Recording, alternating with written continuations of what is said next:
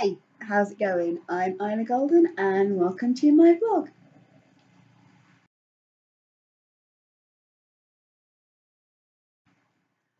Alright, okay, so I am filming this on Halloween. It is the 31st of August. Not August? The 31st of October. Let's get the month right.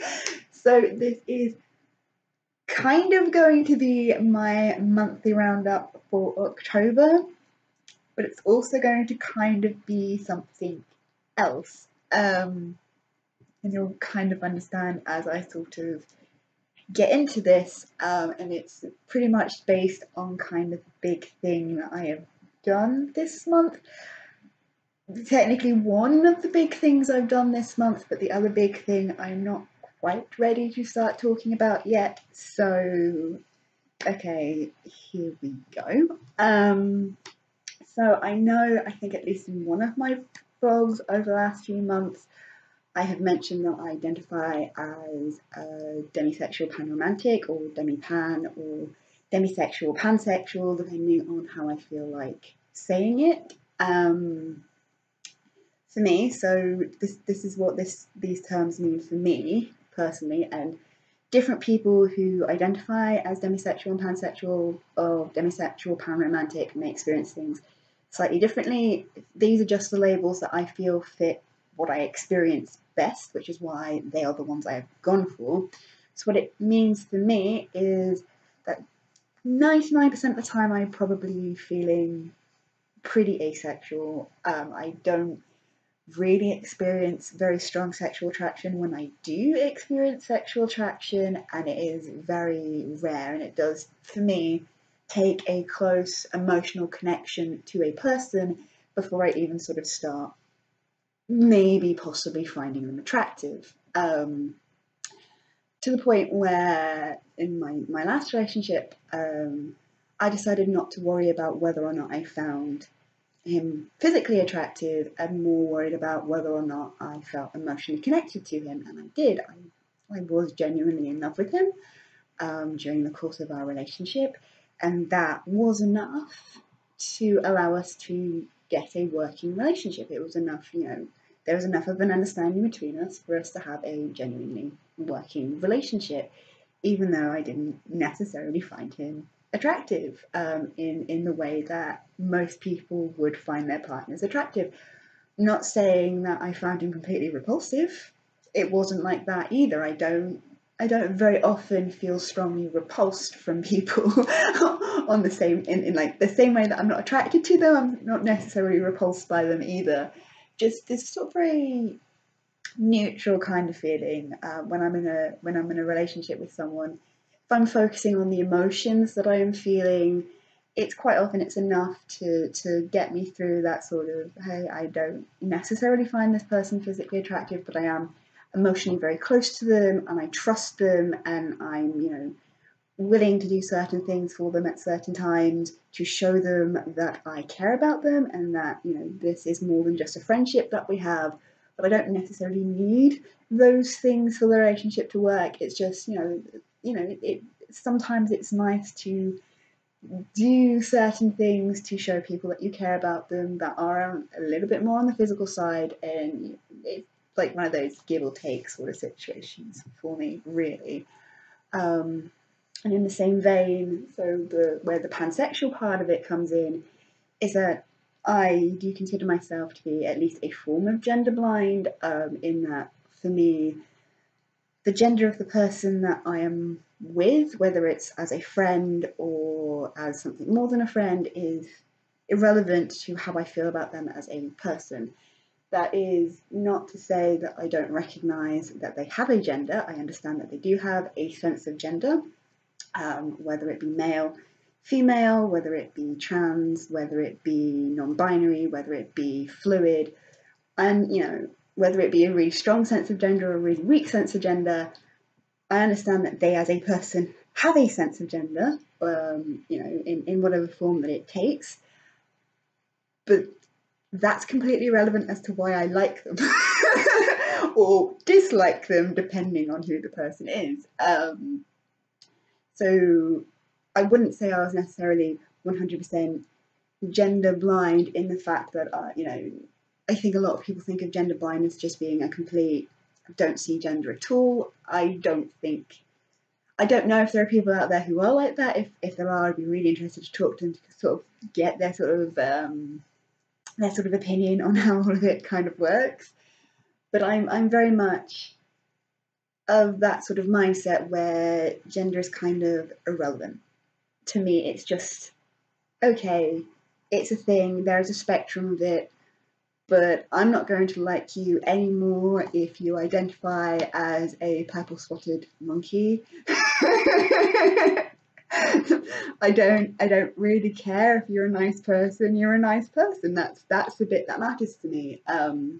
So for me, that's kind of where the pansexual side of it comes into, because I'm not looking at the people that I'm with in terms of their gender identity or anything like that. It's just, if they are a nice person, they're a nice person.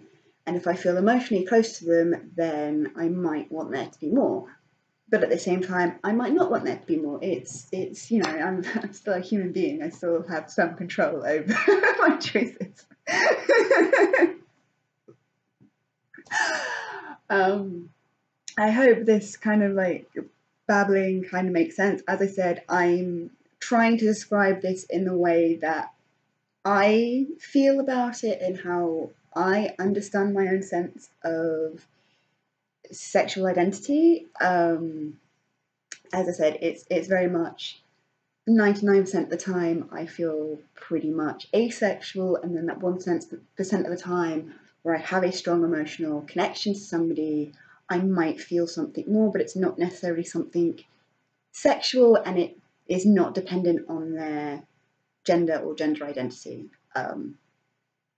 if that makes sense. And I apologise if any of the way that I've sort of talked through that is offensive to anybody. I'm trying really hard not to, because I know a lot of these issues can be really sensitive for some people. As I said, I'm sorry if I've worded anything badly. I'm just trying to get this across in the way that I understand myself and that I've come to understand myself over many years. So why am I starting off my roundup of October talking about this? Well, one of the biggest things I did in October was finally come out to my parents, which is one of those things where I've never felt like I needed to do.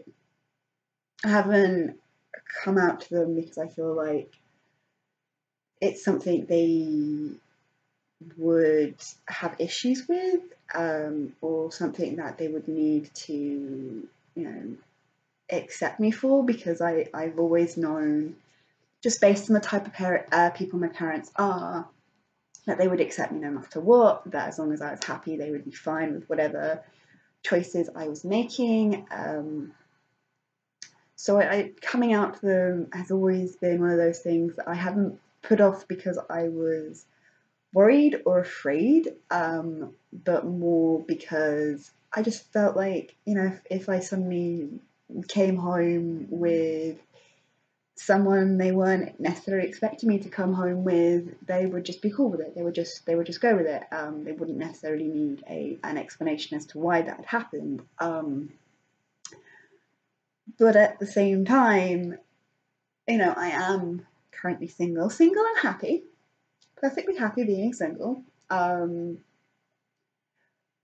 But writing a lot of the very LGBTQ plus, heavily themed and heavily related books that I've been writing recently, I have become very uncomfortable with the assumption that I am straight. Even coming from people that,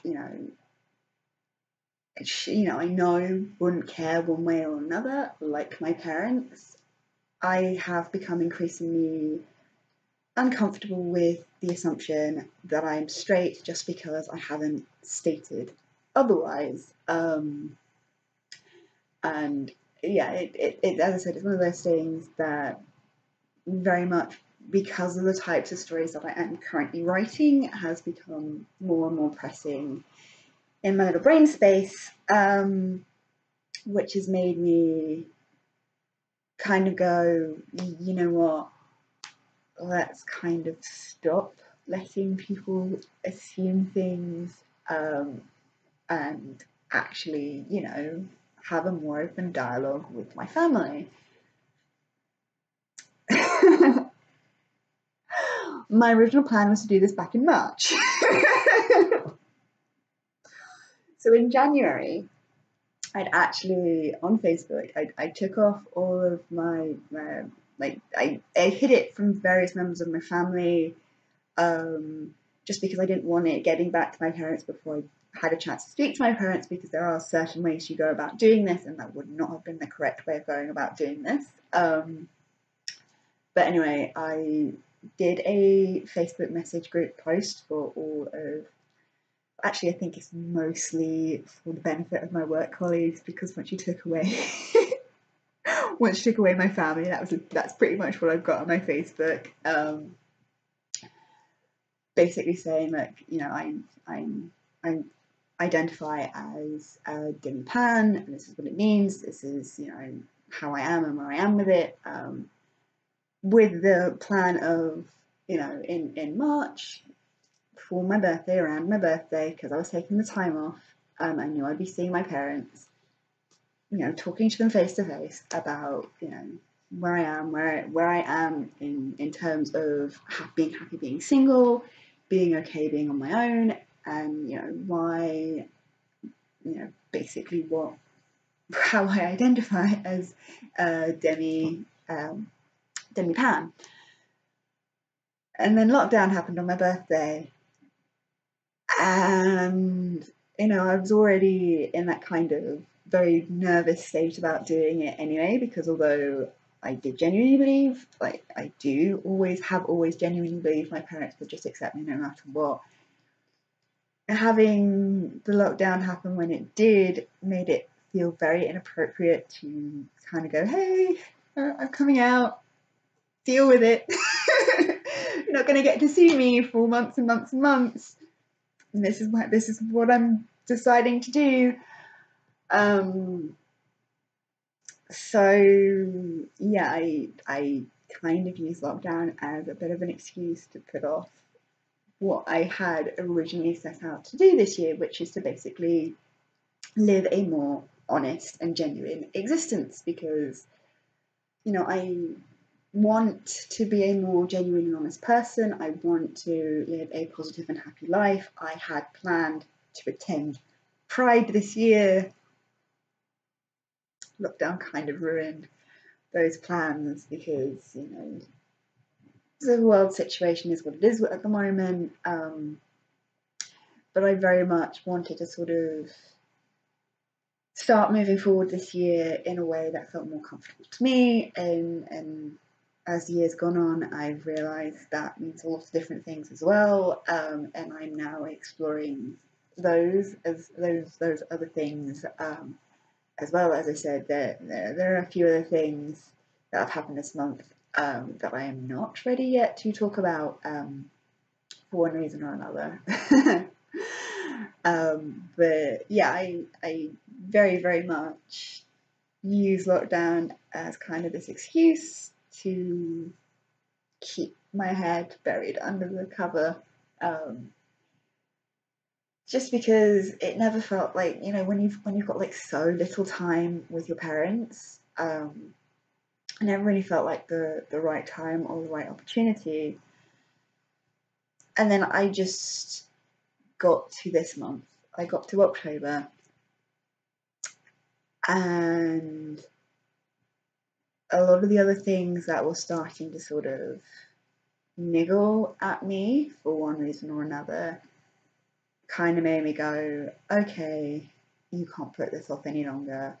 You need to start opening a dialogue with your parents, just so they know where you're at, just so that they know you're okay.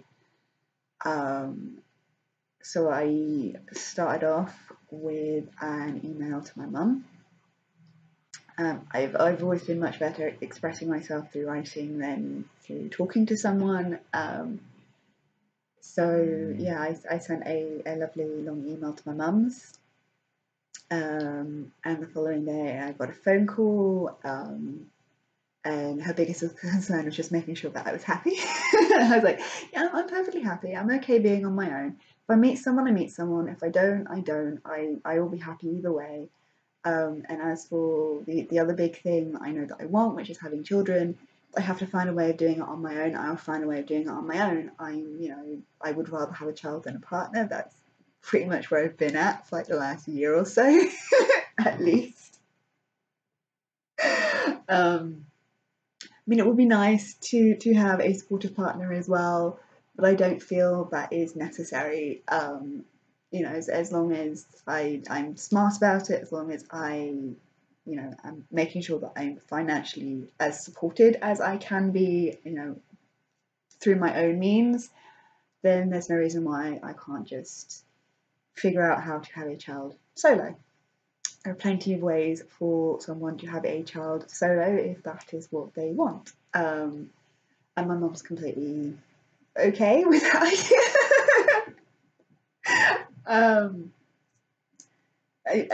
Obviously, as a concerned parent, she still has a few kind of like, will make me think about certain things I haven't necessarily thought of. But she's relatively okay with the idea that if I want to have a child solo and I find a way of managing to do that, and I'm happy doing that, then she's going to be perfectly fine with that. So I then put it off for about a week. And there are kind of a couple of reasons for this. So again, I wasn't that worried that my dad would react badly. There was a little bit more of a concern with him just because of how my parents' marriage ended and the reasons for why my parents' marriage ended. But I was still like, I still had parents that had brought me up to be tolerant, to be open-minded, to be understanding. So 90% of my brain space was like, yeah, no, my dad's going to turn out to be the person that I know he is. He's going to be okay with this. As long as he knows I'm happy. But there was still that 10% of, is he going to think that I'm just saying this to hurt him because I want to be closer to my mum? Obviously is not what this is about at all. But there's still that little tiny niggling bit of doubt. So again, I sent a message rather than use the phone or waited for face-to-face. I used the phone conversation I had with Mum, and basing it on the email that I sent her as well, to formulate exactly how I was going to say it, so that I hopefully wouldn't have an awkward phone call with him afterwards. My dad and I are both quite introverted, and I always find phone conversations with him a little bit awkward. I'm never quite sure how to speak to him, and I think he feels the same way back. And obviously I do love my dad. I wouldn't bother coming out to somebody that I didn't care about.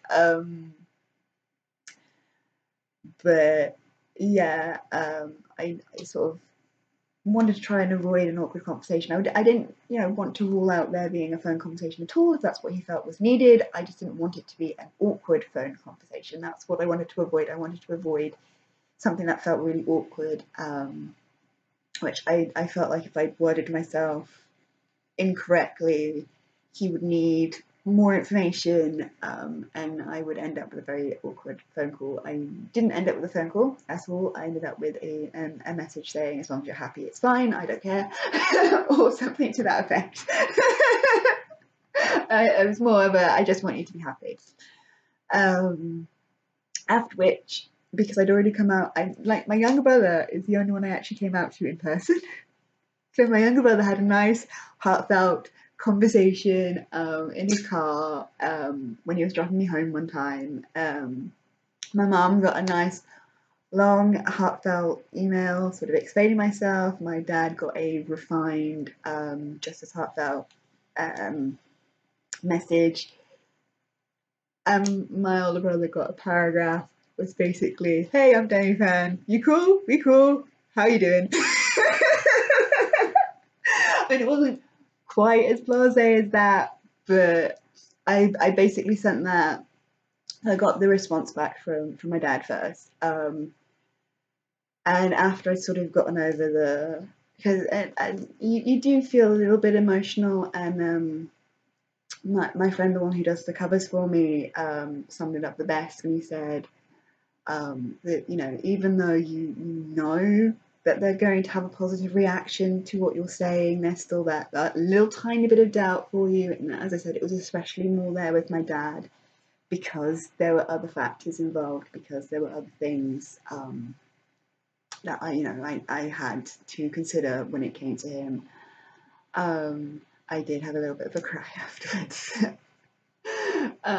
It was sort of a very happy kind of cry, but it was that kind of, okay, I've done this now. There's no more, you know, hiding behind anything. They know, you know, who I am. There's not going to be any more assumptions. And then sort of after it didn't take me that long to calm down, because it was more that kind of, oh my God, I've just done something really hard and it's gone the way that I thought it would go, but it's still, you know, it's still a hard thing to do.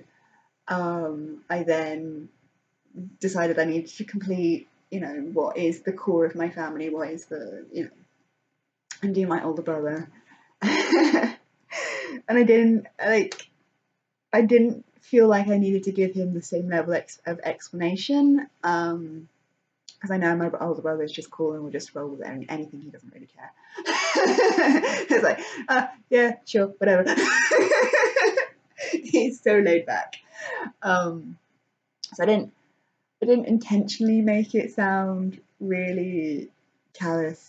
I'm hoping it didn't come off as being really callous. It was more, I needed something to kind of make myself laugh, and the way I sort of did it made me laugh and made me feel kind of good about the way that I'd done it with him, because he wasn't any kind of stress. Like I always knew he'd be like the least stressful of all the people that, you know, I felt I needed to do this for. So yeah, that pretty much sums up. I mean, as I said, there have been other things going on this October. Obviously, the new clothing. I mean, I know this jacket's not new, but the top is. The trousers are as well. So yeah, I know other things have gone on this month. As I said, new clothing has been one of the other things that have gone on this month.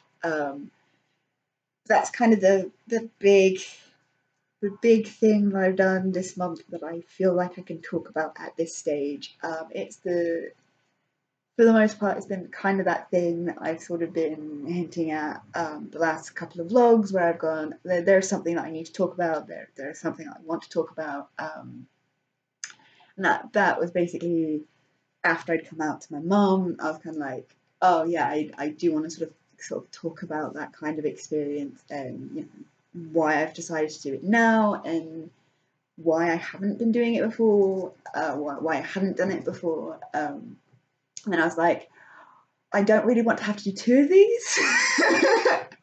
So I should wait until after I'd come out to my dad. And literally, when I filmed the last vlog, I had the message to my dad typed out.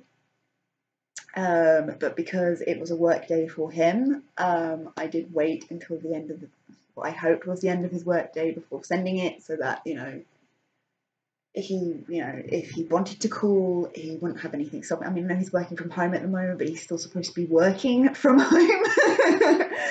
So I didn't, you know, I wanted to make sure that his work day had finished, so that if he felt like he wanted to call, because I wanted to give him the option of calling if that's what he felt like he needed to do, even though I didn't really want an awkward phone call. I still wanted to give him the option, because, you know, that's fair. That's you know, the fair thing to do. So like when I filmed the last vlog, I literally had that message typed out on my tablet, ready to send, just had to wait till the end of the day to sort of send it. And that's why I was kind of like, yeah, I kind of know what I want to talk about next time. And like between filming that and then filming this, I was kind of like, oh yeah, it's also supposed to be my month roundup. But I think this kind of rounds up my October. The sort of the impactful things that have happened to me this October has been coming out to my parents. And I've been like dying to sort of, there are like a few people in work that I've been like dying to sort of like have this conversation with, but work is so busy at the moment. I'm like, this is not important to anybody but me. Hence why I'm talking about it on my blog, because my blog is all about all the things that are important to me. Selfish content time.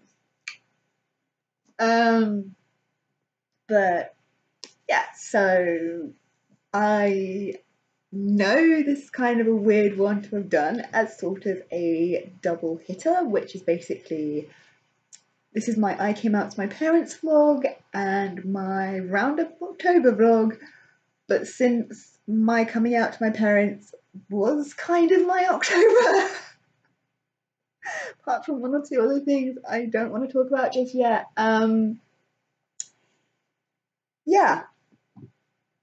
yeah, let's leave it at that. Okay, so with that all done and said, I hope you guys have found this one sort of interesting. Once again, if my explanation for how I feel about my sexual identity is a bit confusing, or if I've not worded myself quite right, I do apologise for that. I hope you can kind of get the gist of what I'm trying to say. I wasn't trying to offend anybody with how I was putting it. It's just how I understand it in my brain space. My brain space isn't always the most logical thing. Most people's brain spaces aren't the most logical thing. I'm just hoping that how I worded myself didn't offend anybody, because that was not my intention. I hope you guys are looking forward to seeing what I'm talking about next time. I'll probably be going back to the writing, to be honest. That's so much less stressful to have to talk about. I will see you guys next time. See ya. If you've enjoyed this video, feel free to check out some of my others, and if you like what you see, please like and subscribe. See ya!